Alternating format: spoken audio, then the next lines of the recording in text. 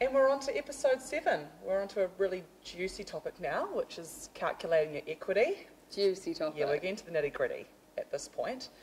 So do you want to cover off what we're going to be talking about today? Yeah, definitely. So we're going to look at a few factors that affect how you calculate equity. I mean, I saw a great rich Reddit post on this where someone was asking, you know, how does one calculate their equity without kind of considering some of the other questions that kind of come before that decision. So we're going to go into what those questions are today, and that is kind of what your deposit contributions are, who's going to be making what repayments towards the loan, who's going to be supporting with the fixed costs, the variable costs, what your living arrangements look like, and then also, as a result, how you're going to share any profit, which is kind of coming to that final conclusion of, therefore, your equity split looks like this, or we have a different arrangement that isn't related to equity. So really chunky kind of few points we've got to get through. Yeah, but, got time? Yeah, we're here for it. So we have kind of used our own personal circumstances, but maybe we'll shake things up, because I think neither of us ended up actually giving away equity in our first purchases. I did split equity with my partner, so I might refer to that at some point in time. But maybe for the fun of it, you can consider, you know, what if it's you and I, Deej? What if we're going in? Like, how much can you bring to the table? This is hypothetical. Scary. We don't actually have this cash, or maybe we do. Yeah. How much you got? Okay, all right, I'm putting in 50k. 50k? Yeah, I'm gonna hold there. I'll double that. I'm feeling wealthy. Oof, okay. So I'll do 100k then. All right. But even at 150k, we're probably, you know, we're a bit short. Yeah. We might have to, let's bring in producer Mike. Producer Mike, how much have you got for us? We'll call it 50. We'll match DJ. Match 50, DJ? That gives us around 200. It's a nice sum to work with. Yeah, and it's a good 20% kind of deposit sounds about right. for a buck of a home. So let's run with that scenario, and we'll talk about some of the questions, and therefore how you should split equity. So we've all kind of loosely agreed and started, I think, in the easiest place, which is, what do we have at a deposit level to contribute? So immediately, if that's how things were landing, you'd be sort of thinking, okay, well, Amy gets 50%, yucks, and you get 25%, and producer Mike gets 25%. To kind of sum up to that 100% share.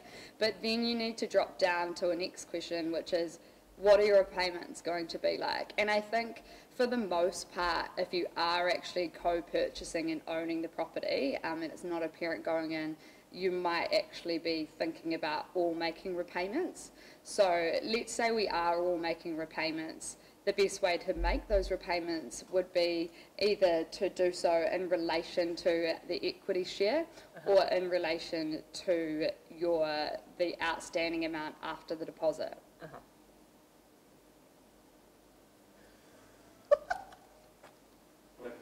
The top was coming My dungaree was undone. Sorry, I'll just continue back on. But we could have had a nipple.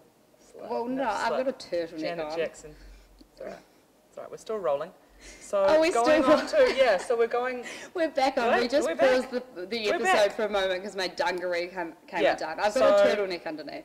So But just to continue on that point, I guess, like from the repayments perspective, generally you would then go, okay, well, we can leave it at 50, 25 and 25%, and we can just manage the deposit in that way, and we can say that anything else, the 80%, is split 3 ways, and then you can either agree that the people that put in more, i.e. in this case me, because I put an extra 25% in, would get that 25% out first at the sale of the property, so that 25% first, and then the rest of the profit would be split 3 ways between us. Or you can, if we want to make things more complex, you guys could make more repayments and I could make less repayments, so that we all end up having a 3-way split. So there's a couple of things that it gets really complicated really quickly, but you need to make decisions around how you want to contribute and what you want to walk away with, and that's kind of the second question around the repayments. The next piece is considering your costs. So if you are, I think, in particular, the fixed costs are the ones that relate to property ownership. So you can't not pay for fixed costs and own the property. So that is your rates, your insurance, like you're actually not even able to get lending unless you insure property because of, the bank's risk appetite. So insurance is a required cost. Obligation. Yeah, and maintenance is, required to keep the house kind of performing. And so some of those fees you'll agree to split in accordance to kind of your equity or your contributions. Of ownership. Yeah. So with my partner, we were 60-40 on our purchase, and so those fixed costs were 60-40. So in our case, it would be me paying, if I want to maintain 50% of the house, 50%, and you guys would each pay 25%. Are you right with that, Mike? I've got a thumbs up. Yeah. Positive. He does deal in thumbs most of the time too, so that, it feels right. Yeah. Oh, we're outing him. We're outing him today. Sorry, Mike. Sorry, Mike. So essentially moving into that, I guess, next question is about variable costs. So these costs don't come as a requirement with owning a home. It's more so living in that property. And then obviously you're getting the benefit of living in that property. So we might consider and say, you know what, we don't want to live with Mike. So we're going to both live in this property, and Mike's investing, but he's not going to live there. So a common... Yeah. A common way to deal with that might be that we say, well, we're going to pay, for the variable costs, but we might also say that we're going to pay for a share of maintenance because we're living in there. There's different ways that you can carve it off, but for the most part, the variable costs like power, net, and, any of those will be shared by those living in the house. And the next question is, if we're living in the house and Mike's not, we're getting a benefit of living in that property. So we need to consider how we manage that, and it will probably be 9 times out of 10 the best way is to actually pay market rent. So you and I pay each a rent amount towards living in that property, which might be, $280 quite easily in Auckland, and then any outstanding amount of the mortgage would be split in accordance to our share. So say we have, $560 come off the mortgage repayments, which is our rent, and then there's another, $1,000 that we need to pay. We would split that 3 ways. So I would pay for half of that, $500. You would pay $250, and Mike would be $250 as well. So you've got to think about that living arrangement piece as well. And these are questions that we're kind of trying to tease out here today. But all of the decision making around this is captured in our co-own agreement tool on the Slice platform, so you can go and have a look and make some of those decisions before engaging with a lawyer, who will then help you, agree on what that final share looks like. But the final probably piece to consider then is, based on all of these different contributions that you might make and the decisions that you make, it is moving into that equity split. So we've kept it quite simple today by saying we're actually going to try and meet that share of 50%, 25%, 25%.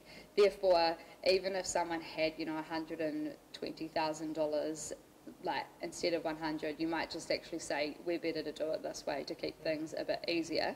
But you'll put in the deposit amount, you'll agree the repayments, and if they're going to be the same in accordance to your share, that's nice and easy. And then you'll agree who's living in the home and the fixed and variable costs, and therefore you might just end up with that 50%, 25%, 25%. But if someone is making more repayments over time, it might be that it's better to go with the arrangement of, okay, well, you can have the 25% that you put in out with some sort of, interest rate or, increase in value. Yeah. Like the extra 25% that I put in, for example, if we say, it might be easier for me to actually say, well, I'm going to keep things fair at the end and we want to split it 3 ways, we're going to just say that extra 25% is going to be pulled out first, and it's going to look like, the extra 50k that I put in, plus some level of interest. So you could be like, let's say it ends up being 70k, and I get to take that out first of the purchase, and then we split everything 3 ways. Yeah, no, So that can be an option makes to, sense. to kind of level things out if you want to. But if you are going to happily contribute in the same way according to your share, then that's fine. In terms of my partner and I, we just decided he's going to pay you know, more in terms of the deposit, but then we're going to split the repayments accordingly. So therefore, the way that we've managed that is we've just kept things 60-40. So there's lots of different ways that you can shape it, and Yeah, it really for comes sure. down to what you're both happy with, or if there's 3 of you, what you're all happy with. But you have to go through that decision analysis and make a call on how each of you are contributing before you agree on that equity split. All out on the table. for Yeah, sure. and then Yeah. when you consider kind of that next stage as well of what the equity split might be. Yeah, so what does that profit sharing look like? Yeah, Like, what there are the can possible be outcomes? different types of profit sharing as well, and this is something that is unique about some of our legals on the Slice platform, is how we actually enable different kind of relationships around that profit.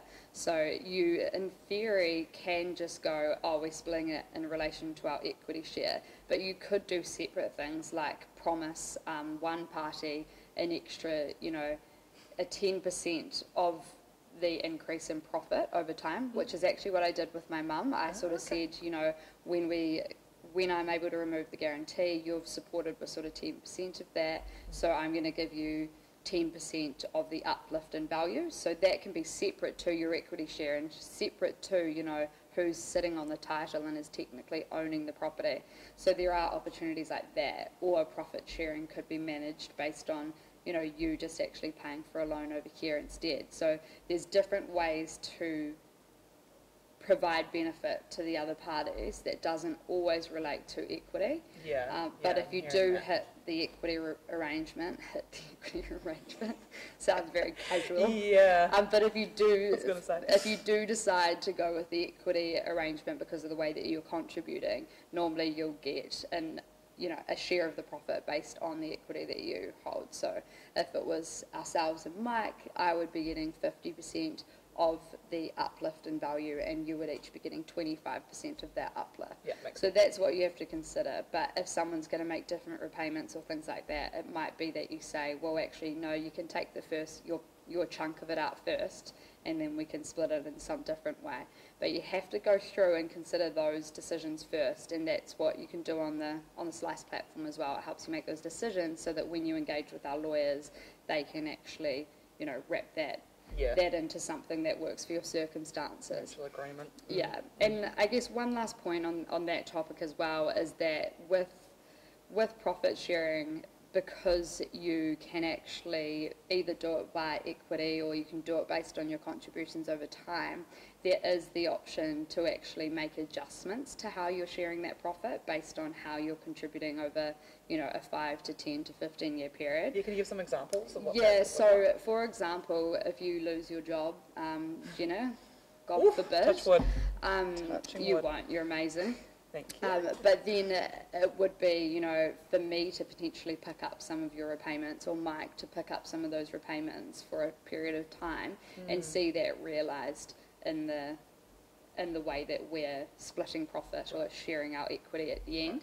So there is opportunity for your contracts to kind of lean into the dynamics and the changes that happen over time, and the Slice platform supports with that as well. So yeah, you have to think about, you know, today you might be able to contribute something, but yeah, money's not linear and life's not linear. So This is true. so being able to you know, as things change, negotiate, renegotiate, and have that reflected in your equity share, or however you agree to sort of benefit from your contributions. Yeah. So there's lots of different factors when it comes to understanding your equity share when purchasing a property. Can you maybe give us a taste as to what the most common scenario or scenarios you hear about with respect to that? I think for the most part, people do base it off what their deposit is. So if you have a certain amount of deposit, as we started earlier today with, you know, 50% me, 25% you, 25% producer Mike, then you just Thumbs up. continue to make repayments in that way. That can be really easy, provided that works for your circumstances. Or yeah, commonly we see that it starts with that deposit. I think, yeah, it's been a chunky episode today, so you might have Sure to kind has. of go back through and listen to that again and check out the tool and just, digest some of those decisions that you need to make in your own Yeah. time online. But in summary, yeah, before just agreeing arbitrarily to a split, you have to consider who's putting up what for the deposit, how are you splitting repayments, how are you paying for fixed costs, how are you paying for variable costs, and who's living in the property, if any of you are, and then come to agreement on what that equity share looks like, or if you need to actually perhaps sort a different way to share and benefit from the profit. Yeah, awesome. No, that was great. Thank you, Amy. Thank you, Deej. Thank you. No, I'm kidding.